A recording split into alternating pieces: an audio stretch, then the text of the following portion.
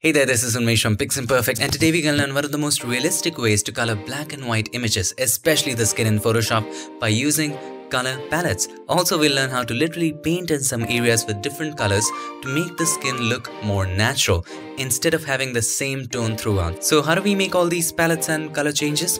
Well, there's a way, an interesting one. So without any further ado, let's get started.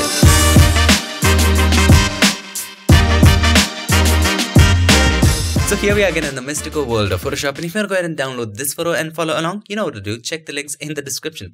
So here we have a black and white image. Now before we go ahead and color him, here is the trick. You need to open a reference image with similar lighting which is colored. So I'm going to go to my Finder and just drag and drop in this image. You don't have to worry about resolution, you don't have to worry about the quality, just make sure the colors are right and the lighting conditions are similar. Just drag and drop in into Photoshop over the canvas. Now you can adjust it. This is again just for reference. What I'm going to do, I'm just going to zoom in and maybe with the help of the lasso tool, click on this lasso tool right here, make a selection of just the skin. Now press Ctrl or Command J and delete the reference. So we just have this. Now we can create palettes. This is the second step. So select the brush tool. Now before you start sampling, make sure you're in the eyedropper tool and the sample size is 5x5 or something like 3x3, not point sample. We don't want to sample from a mole or a noise or anything like that. We want the average color. So we will take 5x5 average. It will create a box of 5x5 pixels and take the average color. And make sure sample all layers or current and below is selected. In this case, make sure it's all layers because we will need all layers later. Just zoom in quite a bit. Take the brush. You can take a soft brush, a hard round brush, anything you want. I'm just going to take a hard round brush. The first thing we do is to look at the highlights, the brightest areas of the skin. So I think this area is a little bright. So I'll hold the Alt or option and click to take a sample and then just paint in over here just like that. Now take in the darkest area of the skin. So this according to me will be pretty dark.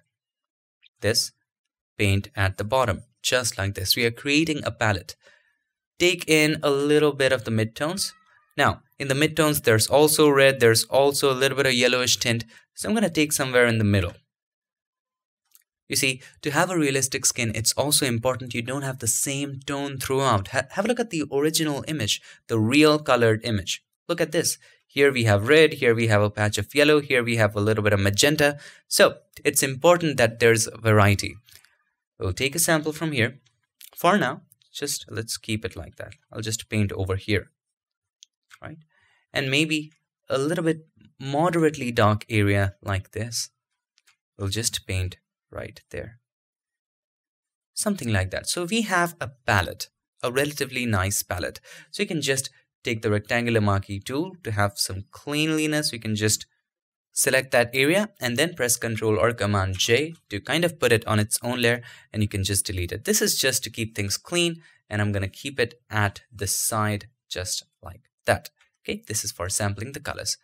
Now it's time for us to color. It's always important you keep the palette all the way at the top because we don't want any adjustment layer to affect the palette. You can just double click on the right hand side and just name it skin color.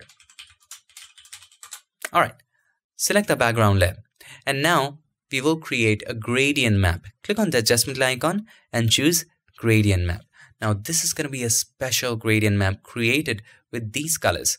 Okay, so single click here. And on the right hand side, we have the highlights. On the left hand side, we will have the shadows. So click on the right hand side, single click on the color and then sample this color. Make sure it's all layers. Again, didn't I say you to select all layers in the beginning? It's going to be helpful because if you choose current and below, you won't be able to select this because it is at the top of the gradient map. So make sure all layers is checked and this is the color that you need to click on, but it's not sampling anything. What's the issue? The issue is this. You need to click on this one, not the mask. The mask is all white. Okay, click on this one and then single click on that one. Then click on this, the right hand side and single click here. Then it will take a sample. Just sample this, hit OK. For the left hand side, single click here, single click on the color, and click on the dark one. Okay, you can also double click here. It will also open up the same thing. It's totally personal preference. Now, create a point here, click on in here, single click on the color. Maybe I'll take this color. See how gradually we are going? Click on in here, single click here, and take a sample of this color. Maybe on the extreme right, what I'll do is, I'll create one more and single click here and make it even brighter a little bit. Just like so, something like this. Hit OK, it looks nice. Now what we need to do, let's collapse it. Let's zoom in. I did something wrong. All right, let's zoom in and just adjust all of these sliders accordingly, according to the skin. So I guess we can take this a little bit to the right. You see we are getting more and more details. Maybe we can take this to the right as well. This one as well. Hit OK. Now change the blend mode from normal to color because we use this color this, right? So change it from normal to color, just like so. Have a look, it's looking so much more better. Now what you can do, you can double click on it, single click on it, collapse it, and now you can also play with this as much as you like. So I'm going to take this one a little bit to the left like that. Okay, this looks nice. I'm going to hit OK. That's fine. Now it's time for us to mask in just the skin. Select the mask, press Ctrl or Command I. Take the brush, make sure it's a soft round brush. Click on in here, choose soft round brush, and then start painting on the skin. That's it. Zoom in, make sure the flow and opacity are at 100. Just start painting on the skin with white as the foreground color. You can press X to toggle between the foreground and the background and just start painting. Now there's a step that you might have to do. I'm going to tell that to you later to make the skin even more realistic. At this point, it's not looking realistic at all because we have not done that step yet. I'm doing very inaccurately. You can take your time to do it as accurately as you want. Just painting.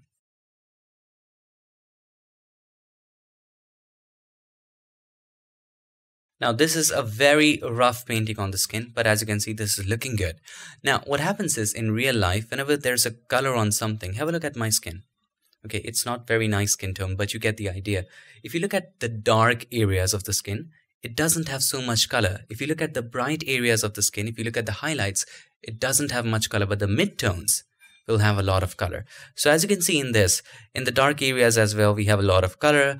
In the highlights as well, we have a lot of color. So what if we take away a little bit of color from the bright areas and the dark areas, from the highlights and the shadows? We can do that by using Blend If. Double click on the right hand side of the layer. This opens up the blending options of the layer styles dialog box. Now, take the slider of the underlying layer from left to right. We are taking away the dark areas of the underlying layer, which is the layer of the person, the dark areas from the photo of the person away. We are hiding those areas in the current layer, which means we are hiding the colors in the dark areas. So if we take it to the right, see the colors are being hidden, but it's very harsh, right? Hold the Alt or Option, click on it and make it smoother like that. Now as you can see, it will be much more realistic. You can do the same here as well. Hold the Alt or Option, click on this one and take it away from the highlights as well. It's making it much more realistic. Okay, that's all good. Maybe I'll go back to this one, take the brush, and maybe I'll paint this area. This area is just not looking realistic. Maybe I need to revisit the blending options. Double click on the right hand side to open up the layer styles again, and maybe we'll have to just go with that one. Hit OK. This is all good. And now it's time for us to revisit the gradient. Click on this one. Now maybe in the dark areas maybe let's just play with the colors. Click on that one and let's play with brightness. What if we just decrease the brightness? How will it look? What about the saturation? What if we just decrease the saturation? It's great. Hit OK. Maybe let's take it a little to the left like that. And now let's play with this one. Click on the color. You can play with the hue. Click on H and just let's make it a little more yellowish. Doesn't help. It just makes it a goblin. We don't want that. Okay, this is nice. What about saturation? Let's try decreasing the saturation. Wow, It's more realistic. I like that. Now hit OK. I'm happy with this color.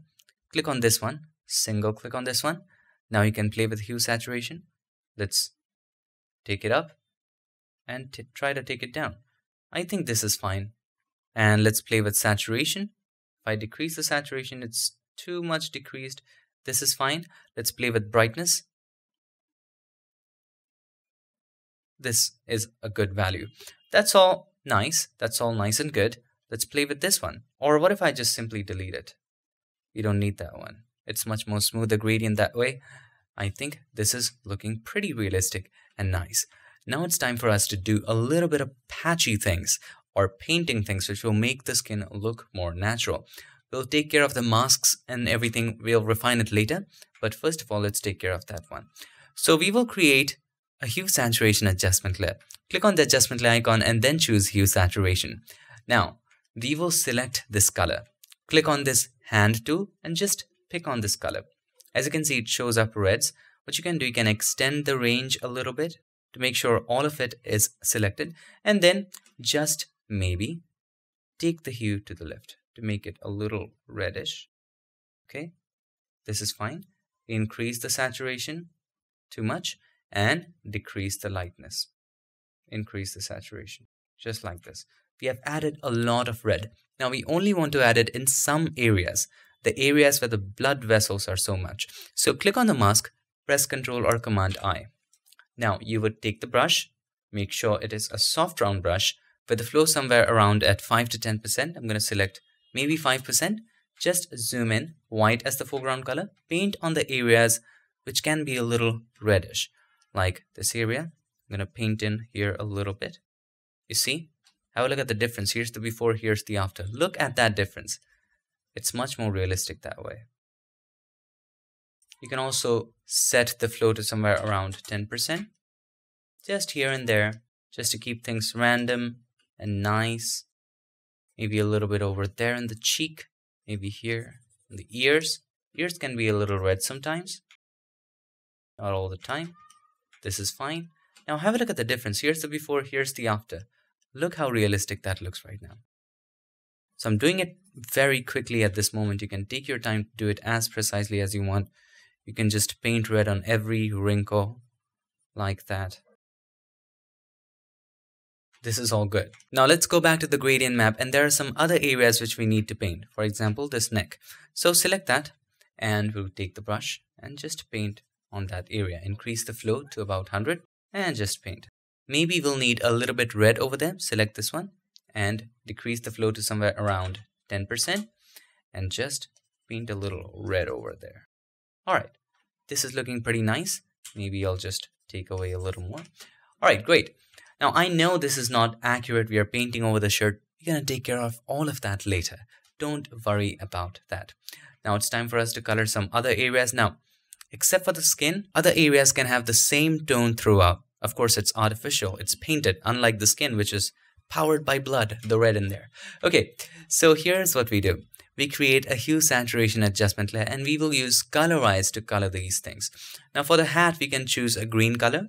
Click on Colorize, and maybe we'll choose something, or blue is fine too. So this blue looks nice. Increase the saturation a little bit. Lightness is fine the way it was. Maybe this is great. Click on the mask, press Ctrl or Command I. Just take the brush and just paint with white. Not a big deal. Again, I'm careless about the masks. I've painted a little extra. Press X to switch it to black. Alright, I know there's color leaking on the left hand side. Let's zoom in and paint in black there. Alright, now let's increase the flow and just paint a little more color in these areas. Now let's do the shirt. So for the shirt, it's not big of a deal. Create one more hue saturation adjustment layer. Click on Colorize. Maybe you want the shirt a little blue too, light blue. So you can increase the saturation if you want. Maybe just decrease the lightness a touch. Don't go extremes with lightness in the master settings, or especially when you're just clicking on Colorize. This blue is nice. Select the mask, Ctrl or Command I.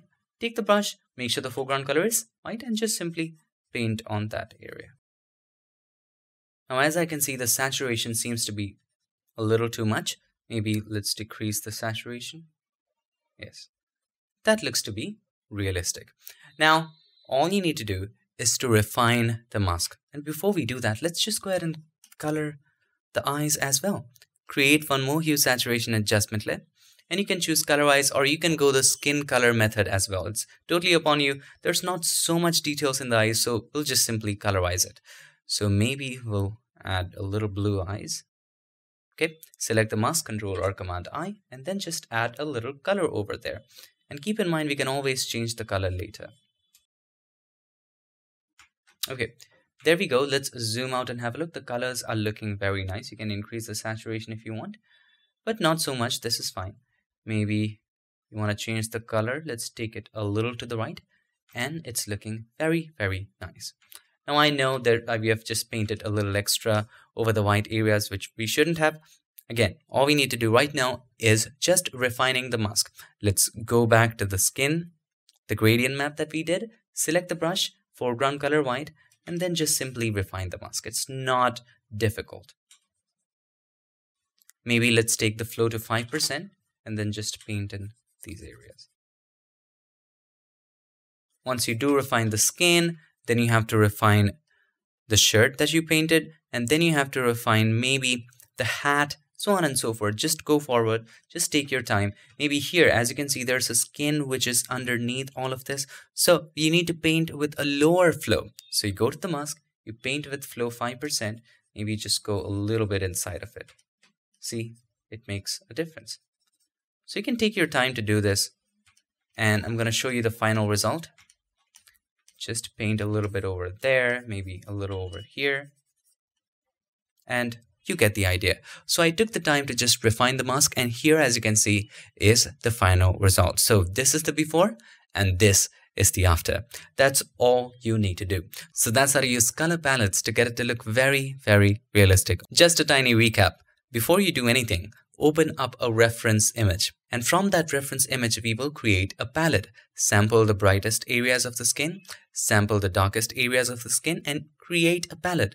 You can have as many colors in the palette as you want. Just make sure it goes from light to dark. Also keep in mind that the reference that you choose should be in similar lighting conditions.